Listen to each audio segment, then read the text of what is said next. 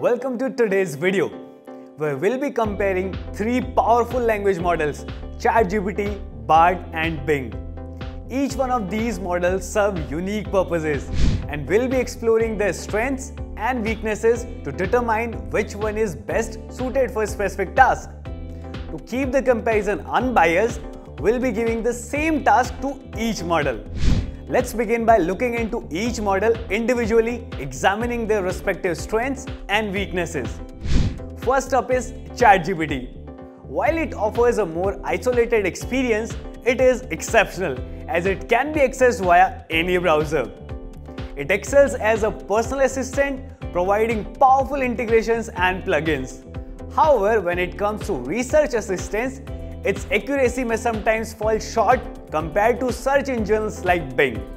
ChatGPT relies on pre-existing data prior to 2021 rather than real-time search results, which can limit its effectiveness in handling complex or technical queries. Moving on to Microsoft Bing AI.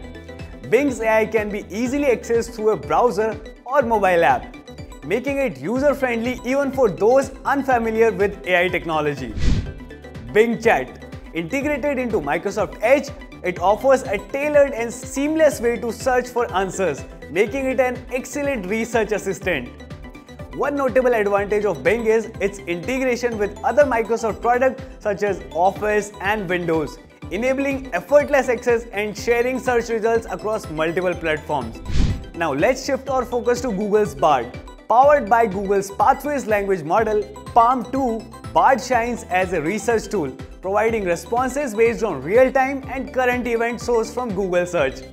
Notably, Bard allows users to edit their questions after they are asked and presents multiple prepared responses.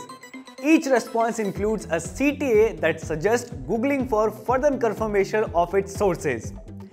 Bard's integration with Google Workspace streamlines the process of uploading Bard's response to Gmail or Google Docs. However, it's important to note that Bard lacks the ability to store or track previous conversations, which may hinder its usability for some users. Now let's put these models to test by subjecting them to same set of queries across different topics. We'll start by asking them about the weather in New Delhi for the next 7 days. As you can see, Bard response might come across as dry and less engaging compared to Bing's AI response. Next, we'll request each model to provide a visual output by asking for a picture of a neoclassicism. Here, Google's Bard emerges as clear winner, capable of generating visual outputs, while ChatGPT and Bing fall short of this aspect.